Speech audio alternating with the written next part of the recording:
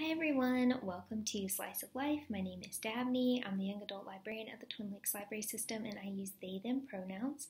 Today we're going to be continuing on in the series of manga series you can binge, and we're going to be focusing on 4 shoujo manga titles, and these were all selected because they have to do with the supernatural, specifically like Japanese folklore and yokai, ayakashi, that sort of thing. So the titles we're going to be talking about today are Kamisama Kiss, The Demon Prince of Momochi House, Inu x Boku SS, and Blackbird. So some of these are for teens, some of them are for older teens, and I'll talk about that as we get into it.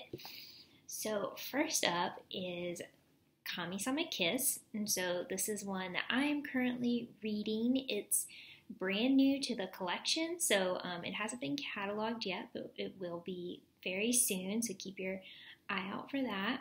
This is for teens, and it has 25 volumes, so like I said, I haven't finished the series yet, but I'm getting through it. They're very quick reads. So I'm just going to read you for each of these the back and then talk to you a little bit about them some more. So, Nanami Momozono is alone and homeless after her dad skips town to evade his gambling debts and the debt collectors kick her out of her apartment.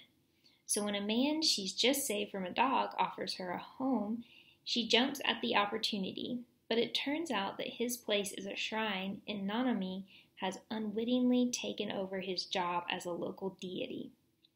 Nanami has all kinds of new responsibilities she doesn't understand, dangers she's unaware of, and a cranky ex-familiar who's actually pretty hot. What's a new-fledged godling to do? Okay, so this one is so funny. I love it a lot. By the way, there is an anime adaptation that we have in the collection you can check out. But I think out of all the ones I'm going to talk about today, this one stands out because it is very lighthearted and funny.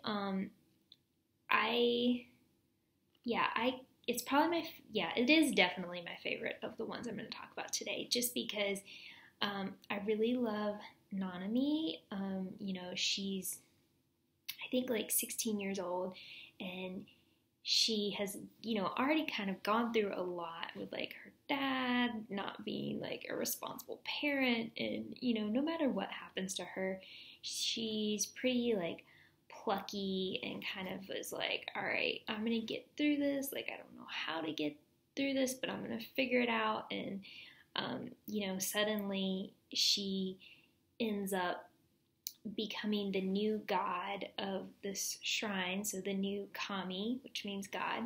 And she of course knows nothing about this or really anything about this like supernatural world that she's now a part of, but she is gonna do her best. And so her familiar, as they said, this is Tomoe, and so he is, I think, a 9-tailed fox. So he was like a wild fox ayakashi, and the previous kami of the shrine took him in and made him, oh my gosh, I can't remember the Japanese word now. It's not exactly like servant, but like he has like these special powers because he like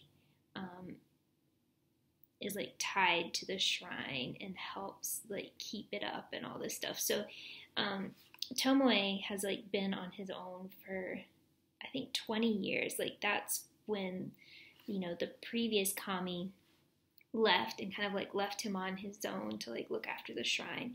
So all of a sudden like Nanami shows up and she's like, yeah, I'm the new kami, and he's like, no you're not, I'm not taking orders from you, you're like human, this is not your world, you don't belong here. So she kind of has to like prove herself to him and get him to serve her. I think it's called like a shinshi is what the word is for that. I don't know. But anyways, I love it, and I love like watching her kind of like confront all these challenges, and you know, there's also like these other two who like work at the shrine and like help serve the shrine, like other spirits, and she finds out that like this is a matchmaking shrine. So one of her first tasks as the kami is to help this Ayakashi, who's like a catfish basically spirit, reconnect with this young boy and like go on a date with him. I know it might sound weird, but it's really cute. I'm trying to find the cat. Yeah. So Hime Miko of the swamp, who's a catfish, and so she helps her. And so each volume is just kind of about Nanami confronting these new challenges and like overcoming them and learning more about her position and kind of very slowly building up her own kami powers. So I enjoy it so much. It's really cute. It's really fun. Highly recommend it. The next one is kind of similar, and that is The Demon Prince of Momochi House, and this is also rated for teens, and it has 16 volumes. So I'm going to read you this summary. On her 16th birthday, orphan Himari Momochi inherits her ancestral estate that she's never seen. Momochi House exists on the barrier between the human and spiritual realms, and Himari is meant to act as guardian between the two worlds. But on the day she moves in, she finds 3 handsome squatters already living in the house, and one seems to have already taken over her role. So let me show you the character page here. These are our main characters. So you've got Himari here. This is Aoi. I hope I'm saying the names right. Yukari, Issei, and then this is the new. So a little bit about those characters. So Aoi, when he was like 10, he wandered into Momochi House and kind of got drafted into being the guardian, like, you know. So he's been there for like however many years. I can't remember if he's like 16 or 17, but he's been living in the house acting as the guardian, and as part of that he can take on this other form as the new. So this is what that form looks like, and there's like a specific word for that too. I'm gonna look it up real quick because I'm like, I know this word. Okay, the Omamori Sama. And so, you know, in this form, he has like cat ears, bird feathers, and a foxtail. So, Aoi has been like, you know, basically dealing with all the stuff that has to, you know, pertain to like maintaining this border between like the human and spiritual worlds. And he's had help from the Shikigami, which are serving spirits, and that's Yukari, who is like a water snake. And then Issei, who's like an orangutan. So they've been like serving him and helping him this whole time. And, you know, Himari shows up and she's like, this is my home. Like, what are y'all doing here? And they're all like, what are you doing here? You're human. Like, get out. But they can't tell her, they can't actually get her to leave because she is the true owner of the house. And so she has the ability to make them leave. So, like, they're trying to figure out this balance of, like, what are they going to do? and, you know, she's kind of encountering all of these Ayakashi for the first time, and eventually, you know, they work it out that, like, she stays in Momochi house with them, and so kind of like the storyline is, again, them sort of dealing with different challenges that crop up with, you know, the different problems that happen with, like, the Ayakashi and the human worlds, like, not mixing, and it's really good. Yeah, I like it. I think, as far as the manga goes, this one, I definitely think the art is my favorite out of all the ones I'm going to talk about. It's just, like, it's very pretty. Like, I love how the creator draws the characters. It's very shoujo, you know, you've got, like, flower petals and sparkles and all that happening, you know. So Kamisama Kiss for me wins as far as, like, overall tone and story, and this one wins for the art, but I also do really like the story. Okay, now we're moving into the older teen titles. So first off, we have Inu x Boku SS. So I'm gonna read you that summary real quick. In search of independence and solitude, the sharp-tongued Ririchio Shuriken moves to the Mansion de Ayakashi, an apartment building full of wealthy tenants which has its own secret service. Ririchio is eager to be alone, but upon her arrival, she is greeted by Soshi, an SS agent arranged for her by her parents. Ririchio tries to turn away, but Soshi's dogged devotion to his new mistress will not be deterred. The threats against the residents of the Mansion de Ayakashi are not to be taken lightly after all, and despite his puppy-like demeanor, Soshi is not to be trifled with. Okay, so this one has 11 volumes, and it also has an anime, which we don't have in the collection, but just so you know, there's an anime. Yeah, and as you can see, there's already kind of some spicy cover. Ririchio tends to wear, like, a really short skirt and, like, stocking, like the thigh-high stockings. Like, that's kind of like her go-to look. Anyways, I kind of, like, watched a little bit of the first episode to try and remember, like, how to pronounce the names, which I'm still not very great at.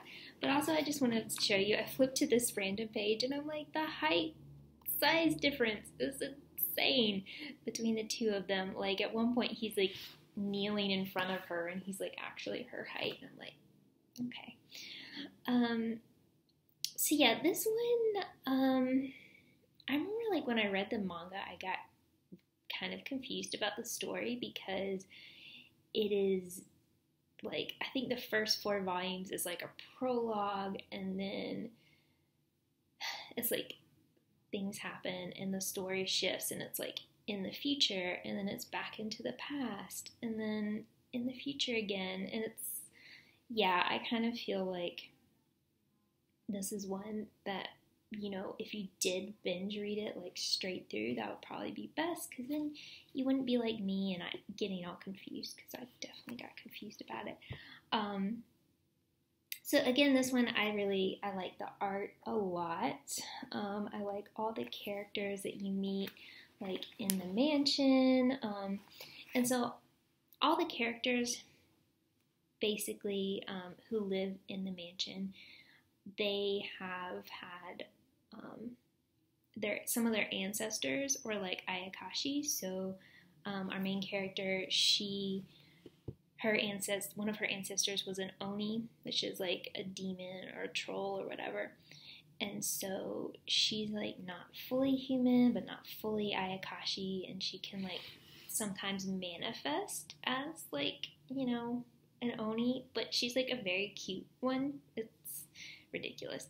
And then Soshi, her like bodyguard, he is a nine-tailed fox. And so, these people who are living in the mansion, who are kind of like not fully human, not fully Ayakashi, they're like targets for like, different Ayakashi come to like attack them. So that's why they have the bodyguards. And there's all different reasons for like why, they're choosing to live in this mansion instead of like with their families, which is interesting. There's like definitely a lot of drama in this as far as like the families and stuff like that. And then another thing I was going to mention is that Rurichio is definitely a sunder, so she is like, if you say something to her, she's going to say something like really mean or sarcastic back to you and then like feel guilty and terrible about it later. Like she's very soft and kind of, I guess, shy and timid on the inside, like, but she's like putting up this very like kind of brash front to kind of protect herself. But it's funny because like she doesn't think she needs a bodyguard, but she does, and so she like their relationship is just ridiculous. Anyway, so it's definitely, I guess I should say all of these that I'm talking about do have like a romance storyline that's kind of at the heart of it. Some of them are like, I feel like some of them are more slow burn than others. Like Kamisama Kiss is pretty slow burn. Demon Prince of Momochi House is, I can't really remember this one. I feel like it's kind of slow burn, maybe. Anyways, and that brings us to our final manga, which is Blackbird. So, there is a world of myth and magic that intersects ours, and only a special few can see it.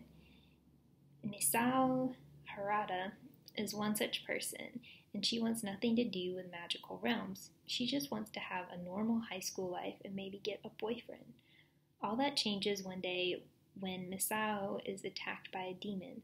Her child friend Kyo suddenly returns to save her and tends to her cuts with his tongue.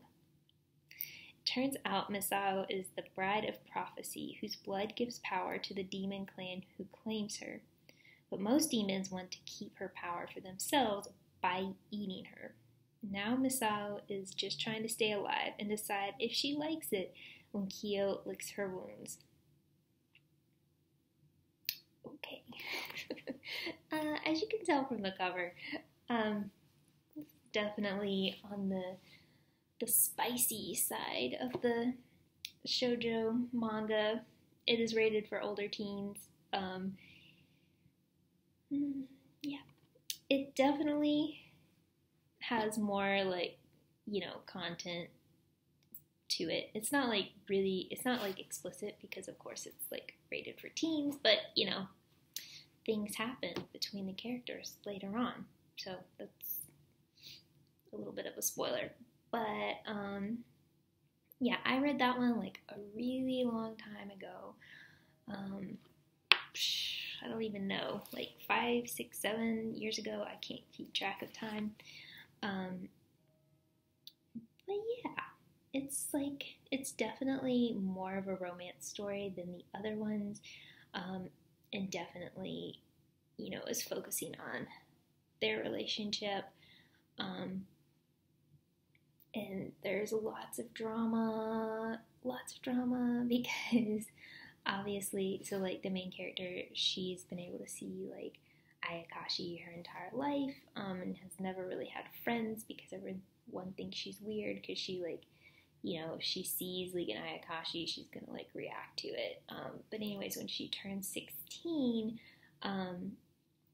she starts getting attacked by Ayakashi because like her power awakens and they can smell her and they're like, oh my gosh, she smells so good, I want to eat her. And then as the summary said, Kyo comes to her rescue and is able to cure her wounds by licking them. They get a lot of use out of that in this story, I will just say. And so, yeah.